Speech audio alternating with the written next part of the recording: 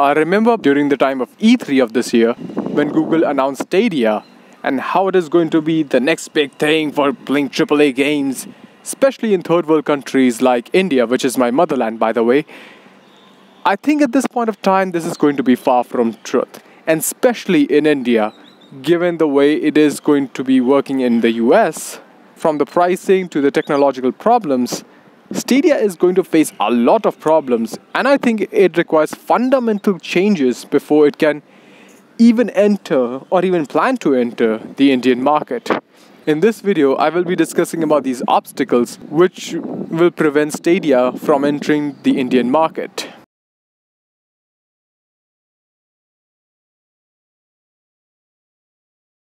Now, let's go with the first thing, that is pricing. Now, in US, Google has priced Stadia Pro at $10 per month, which is $120 per annum. Now, this is half the price of PlayStation Plus and Xbox Live. They have actually more features, as Yongye made a video about it and compared these three services and how PlayStation Plus and Xbox Live actually offers more with less price. So if you want to watch that video, the link is in the description. You can watch it after this video. But instead of comparing the services, let's really see how it affects me as an Indian. $120 is roughly around 8,400 rupees if I assume a dollar to be 70 rupees. And with this money, you can actually buy some decent upgrades for your personal computer.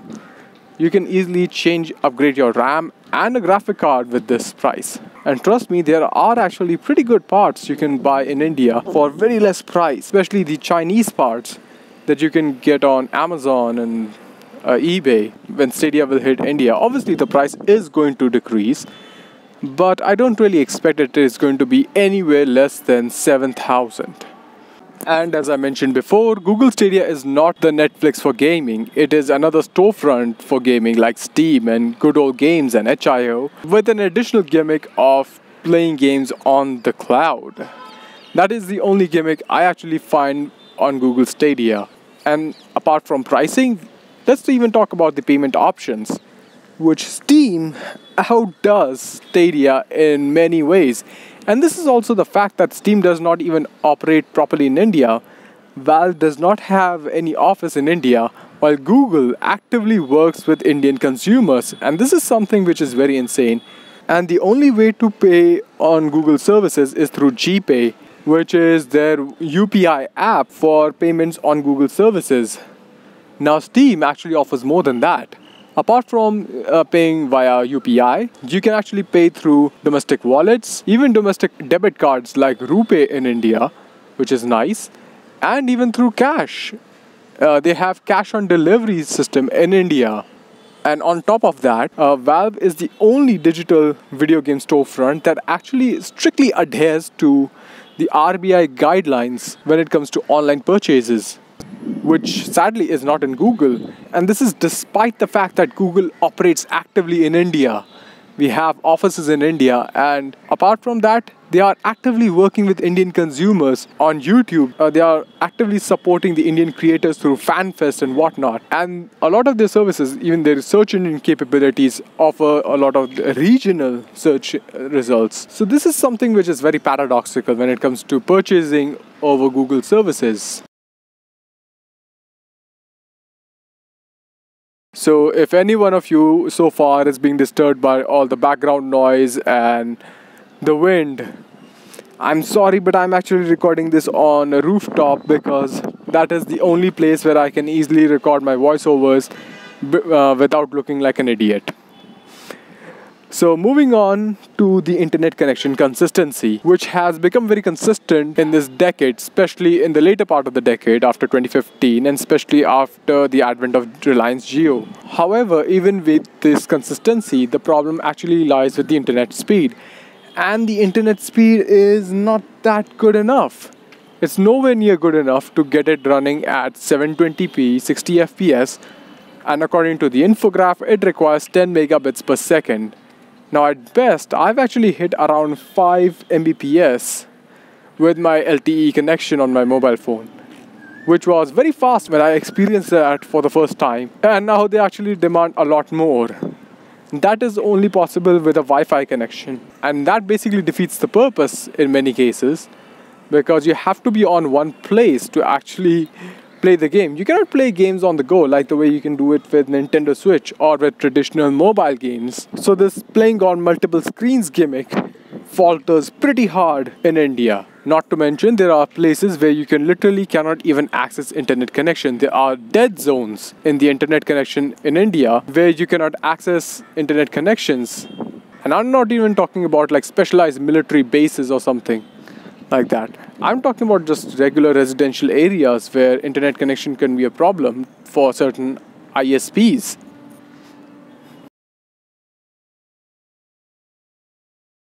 Now, since we are dealing with a cloud-based platform, the obvious problem comes to the ownership. In this case, you're just having the access to play the game. You're not having a digital copy, so that's going to be a problem in some cases. And one of the worst cases is if Stadia goes down. Because keep in mind, gaming industry is notorious when it comes to video game archival. From the way Nintendo is fighting against emulation to simply abusing DRMs the way Ubisoft has done with Assassin's Creed, it's pretty obvious that gaming industry is not interested in archiving video games for future generations or making any ways to make them accessible in case they do not want to continue with the services. This actually comes as a problem with games as service in general. And this games as service is also the problem where Stadia comes, because you're having an intermediate service that allows you to play games through their data centers. Now, this point doesn't really affect Stadia directly, but since we are the ones who are going to use this platform, it's pretty obvious that this will affect Stadia in any way. However, this one is not local but a global problem. The design aspect actually is one of the biggest problems that Stadia will face. The problem is, since it is going to be a cloud-based platform and it is going to adapt to different screens and architectures, Google has to work a lot when it comes to making Stadia accessible to game designers and game engine developers so that they can easily port their games to the platform. In this case, Stadia has to become less of a service and make itself more like a platform, like a virtual console or something. Just like we have fantasy consoles like Pico 8, TIC 80 and whatnot. They all work on different architectures, but fundamentally we are programming it for one platform. And that's exactly what Stadia has to be working for. While the Stadia app should be made for different architectures, there has to be a way where games can be easily programmed directly to Stadia, and Stadia can act as a mediator between them. Now, this is pretty obvious because that is the way that will make Google Stadia's actual gimmick work. And now the problem will come from the games themselves. The games has to be created in a way that can be playable while changing screens on the fly. And that does not come from frame rate, because keep in mind, most of the computing is already done from the data centers. The problem will come from the visibility point of view. Maybe when you go from a PC to a mobile phone, the screen becomes just too crowded to look at. Maybe everything what seems to be visible on your 55-inch screen TV but will now seems to be very cramped, and you will have a hard time to focus on things. In this case, I can suggest that on different architectures, there should be some settings for changing the field of view so that it becomes a lot more visible for people once they change the screens, which will basically keep the pacing of the game as well as make the game more playable and gives optimal information to the player of their surroundings.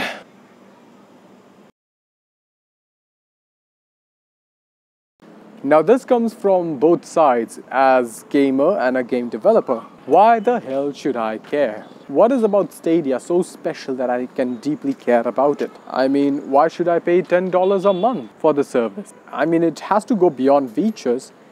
How does it going to feel? Is it worth more than $10? or it is going to be worth less than $10, or maybe it is fairly priced. As a game developer, is it worth my effort to port game to this platform?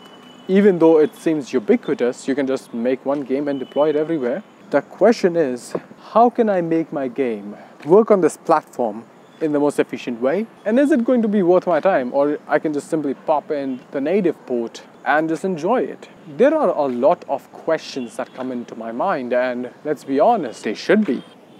Now, as about trust, I think the best case study can come from this country, and that is through the telecom industry. Now, telecom industry, just like the rest of the world, is god freaking awful. No matter where you are in the world, there's always an issue. In India, the exorbitant price and god-awful speed is a problem here. And the data inconsistency is a big issue here. And not only that, but if you back in 2015, 1 gigabyte a month was a goddamn luxury back then. And the entire market got disrupted by a newly acquired startup called Jio by Reliance. And you know what they did to promote their services? It was not just some public announcement or a pre-order thing. They just handed out free SIM cards to people. Yes, that is right. Free SIM cards for everybody. As long as you are aged above 18 and have some sort of government issued proof like a voter card, driving license, or an Aadhaar card, you can just easily get that SIM card for free for some months. During the initial 3 months, my brother got one of those. On the other hand, and even after some time, it was priced at a very nominal price of 100 rupees. I bought the SIM card for that price. And when I started it, for first 3 months, you can get unlimited access of that high-speed LTE connection for free. That's it. You pay the initial cost of the 100 rupees and there you go. That's how my experience with Jio started. And this 3 months free thing extended to almost 6 months, and we had all of the fun, man. I guess it started all the way from September to somewhat in June, and somewhat till March. I'm not going really into detail. But the thing is, when they finally revealed the price after the free connection, it was very nominal. It was completely unexpected, and nobody thought that this was even possible. Now, I remember my father used to pay around 500 to 600 rupees for 1 gigabyte a month, and this was half the price, and that was just for a day. 1.5 gigabytes a day, man. Now that's a deal. This was completely unexpected for anybody in India, especially because we have our own gripes for telecom industry, and now even today, other telecom operators like Airtel, Vodafone and whatnot have their own problems, and they are literally fighting for their existence at this point. The market has been disrupted in an irreparable manner. Now the entire ecosystem has been changed. But in any way, you can actually see that how people started trusting Jio for its LTE connections when everybody was cynical about it, and considering that 3G was like the freaking fast thing and it was priced at an exorbitant price. And there comes 4G with a lot lower price tag that nobody expected. Now I'm not sure about 5G, but it's going to be priced at more or less the same price. So that is it. Now let me know what you think about Google Stadia. Will it work in India, or will it turn into an epic fail? Now I was looking at my YouTube analytics recently, and I found out that most of my viewers are identified from Ecuador, despite the fact that most of my videos are catered towards Indian users. For some reason, there are people watching videos from Latin America. So if you are from Ecuador, then let me know in the comments. And there's a poll up there in the I button, just to know that which language will you prefer, so that I will change the audio language or add subtitles accordingly. This will help me to create the content according to my target audience, and it will help you guys to enjoy the content at its fullest. And I honestly do not know how to end this video, so okay, whatever.